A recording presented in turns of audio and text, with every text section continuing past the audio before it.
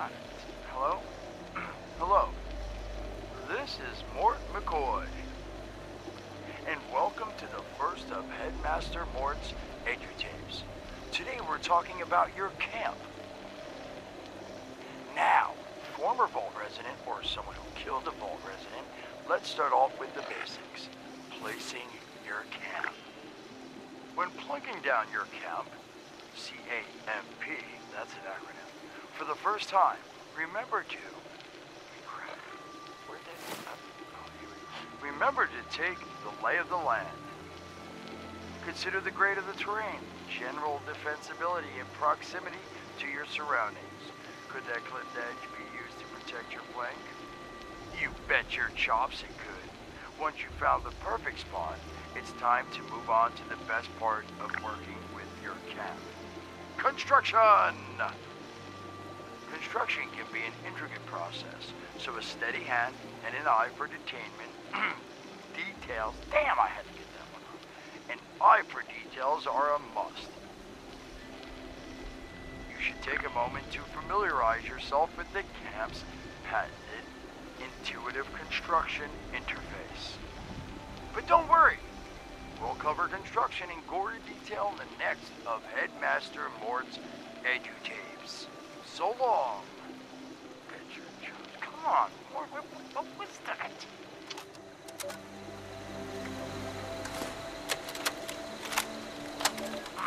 Hello, dedicated listeners. Welcome back to Headmaster Mort's Edu-Tapes. Today, in this second tape, we are talking construction. Now, the first step of construction is... Wait, what? Is that soda? Soda's right? Wait, oh. Electing. First, electing what you're going to build. Once you've made that election, it's just 3 easy questions to construction success. 1. Is the location I've selected going to work for an object of the size and shape I'm building? 2. Have I read the schematics thoroughly? And 3. Do I have all the required materials too? What the hell? Blood on my notes! Saul! If I find out it was you, you're gonna bleed on... Whatever. Just finish work.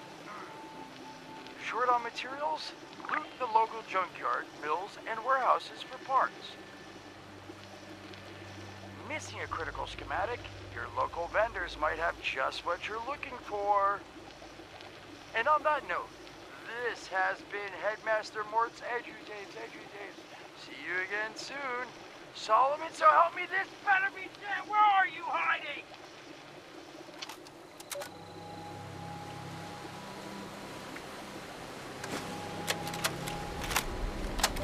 Welcome back, lovely listeners, to Headmaster Mort's final tape in the camp series, Powering Your Camp.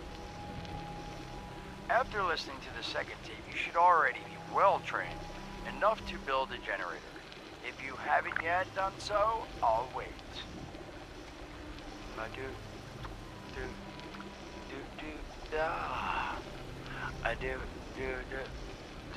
Screw it. Alright, I'll assume you nailed it. Now, generators are the heart of your camp power system. Once your generator is built, all you need to do is connect it to the object that needs power with the wire. Though, be aware, your wire will need a clear, unobstructed path to establish and maintain a direct connection. Some objects, however, like simple light bulbs, do not require a direct connection. All you need to do is run a wire from your generator to a power pylon. Place the power pylon near your lights, then voila! Let there be lights! Well, this has been Headmaster Mort's Camp Construction Holotapes. Please check back with Headmaster Mort himself at the Wayward to learn more about his other exciting courses, including Mort, can I still eat this? And mutations. Am I a monster now? And thanks again for listening. Ha! Nailed it.